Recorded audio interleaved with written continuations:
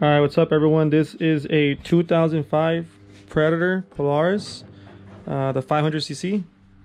As of now, my uncle brought it for me just to do the oil change. Now this bike is getting excessive oil in the air thing. So he told me a little bit of history. He did an oil change in Mexico, and I think they put car oil or some really cheap oil because it's literally like watery. So how to change the oil on these bikes is, well, the oil filter to begin with is take off these 3 bolts. I already loosened them for video purposes. It's just like that. Take that filter off just like so. Okay, so I went ahead and put the new filter in. This is the old filter. That's how it looks when it's used. To go ahead and put the filter in, it's like this. So this little bushing goes actually outwards towards the outside, and it goes in like that. And then to dump the oil out, it's the reservoir, which is up here, and the engine, which is right in that little hole right there. Let's go ahead and do that now. So this is how the bolt looks like. It's a size 14.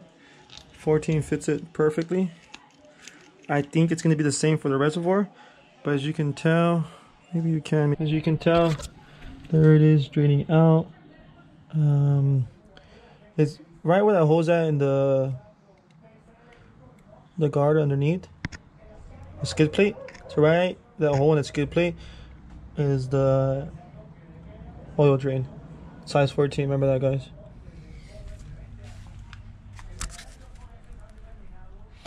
So once that drains out, I'm gonna go ahead and do the reservoir. Do not forget to do the reservoir, and then we'll go ahead and add the new oil. We should be good. So like I said, don't forget about the reservoir. It's actually right there, leaking down right now as we speak. Should be completely empty in a couple seconds. I emptied out the engine oil and the reservoir oil. Once you do both, you're good to go. Now I'm gonna go ahead and start filling it up soon. Once I put the bolt back on, fill it up from here. Put one. This is the oil I'm gonna be running. Put one of these in. So you're gonna put 10W50. What's up, everyone? So now I have the 2 bolts tight. So the engine and the oil reservoir. Change the filter. Tighten that as well. I'm now gonna move over to where you add oil.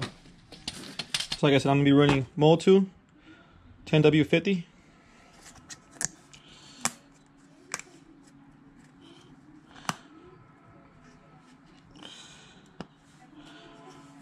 Open up the lid. Put that aside for right now. Let's go ahead and start.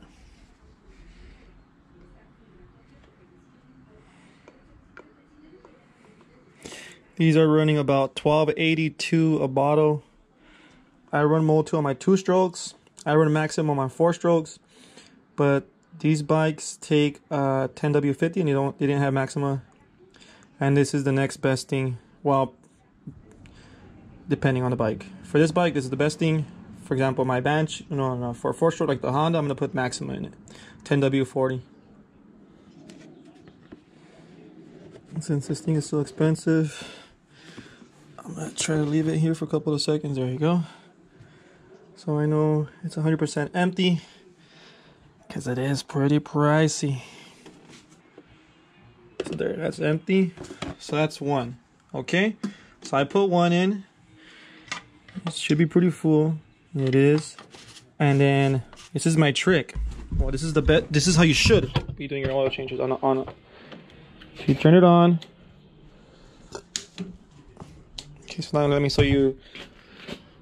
It's like you want to turn it on, but don't turn it on.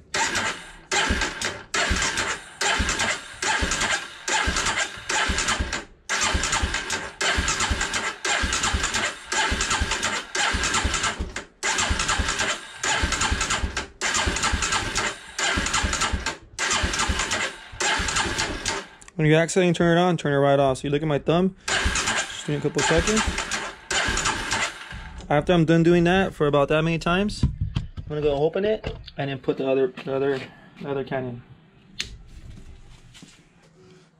So here is bottle number 2. Open that up. Start dumping it as well. This should take 2.5, about 2.5, since I did a oil change. I mean a filter change and everything.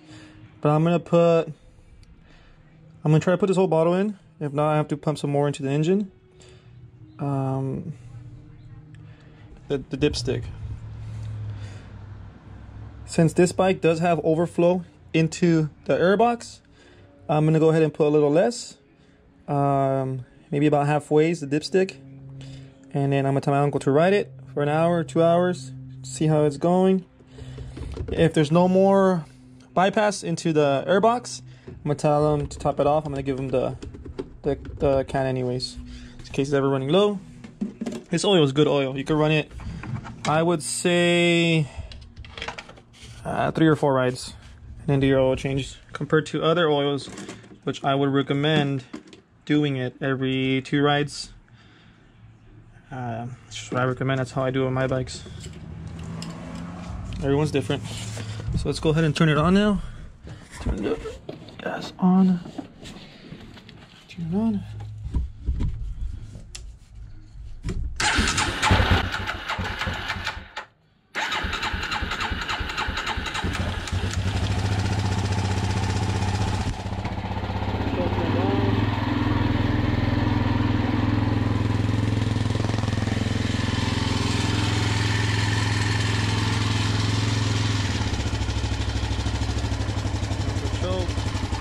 Nice little idle. Check that any oil leaks. There isn't, so it's tight enough.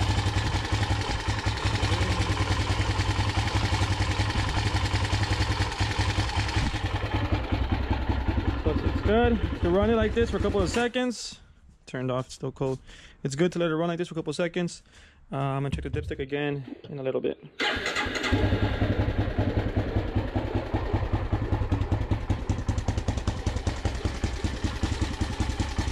So once it's warmed up, it has a really nice idle. Right now it's still cold. I'll let it warm up.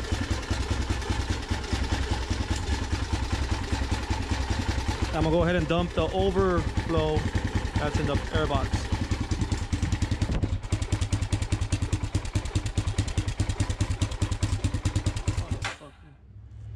I actually took it off. I don't know what I was thinking was gonna happen right there. That was dumb of me. Made a mess. Alright guys, there you guys have it. That's how you do an oil change on a 2005 Predator Polaris 500cc. I'm gonna go take it around the block and see if it's still spitting out oil. It shouldn't anymore. Like I said, I'm gonna go ahead and give it a test drive. So there it is. Fingers are filming. Oh yeah. So there it is, Predator 500. Yeah, like I said, it was just spilling out a bunch of oil over here, but it looks like it's not gonna be doing that anymore. But I won't know until I take it around the block. Go ahead and like, comment, subscribe. I'm gonna be doing an oil change on a Polaris Phoenix as well, Honda 400EX as well. Bunch of content coming through, guys. Like I said, some people ask me to do this type of content, so I will be doing this. Hopefully it helps one. If it helps one person, I did my job. Take care, guys. Have a good day.